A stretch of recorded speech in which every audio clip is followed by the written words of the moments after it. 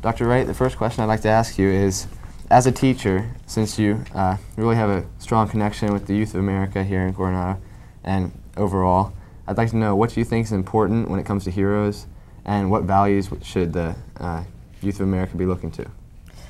Well, when I think of a hero, I think of a person that is has had an experience, perhaps, that has changed his or her life, and he uses that in a positive fashion.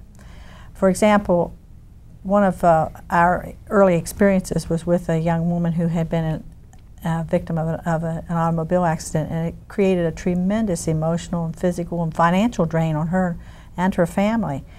And she became a hero to our students because she could relate her experiences as a teenager, having gone through all these things, to our students, our journalists, who then wrote their stories using that as background information.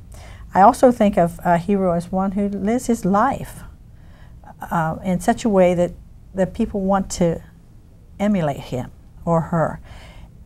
For example, if I had to think of a hero in my own life, it would probably be my dad, because it wasn't a single episode in our life or a single experience. It was my entire experience with him throughout my life with him. He died when I was quite young, but he was a hero to me.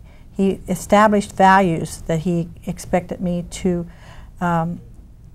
address and to be part of, and he lived that way. And I think that for us to deal with our students today, we must live the life that we're expecting them to live.